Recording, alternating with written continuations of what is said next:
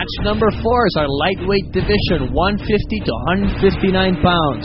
Richie Redman is going up against Salvador Domasian. Richie Redman, of course, we discovered him in the URCC Bacolod.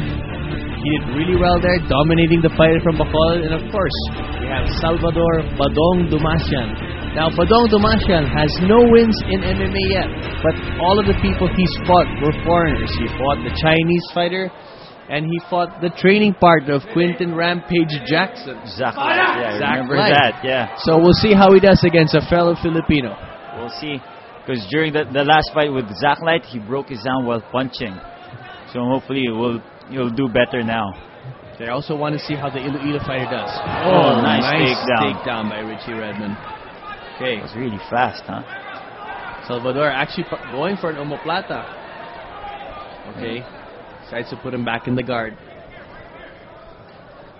Richie Redman, incidentally, coming off a loss. He fought in URCC Cebu.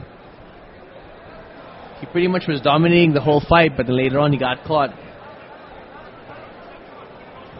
Alright, from here, Badong is controlling Richie Redman in his guard. Okay, Richie Redman's more of a ground and pound fighter, for those who aren't familiar with Richie.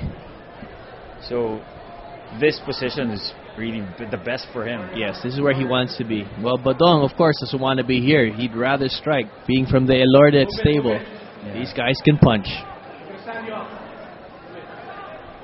But as you can see, Elordet fighters are grappling also. Yeah. Look at the control of Badong. The Elordet fighters have really stepped up their game. Okay, Richie trying to pass there, trying to bulldoze him. Okay. They're going to be moved to the center of the ring again by referee Christian Wong.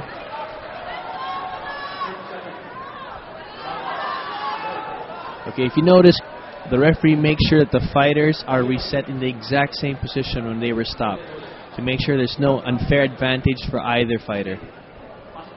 Okay. The left leg, yeah, it should be in between Richie Redman's thighs. See how precise the referee does these things. The slightest, the slightest move or anything like that gives them an unfair advantage. Exactly. Okay, so we're back at the same position.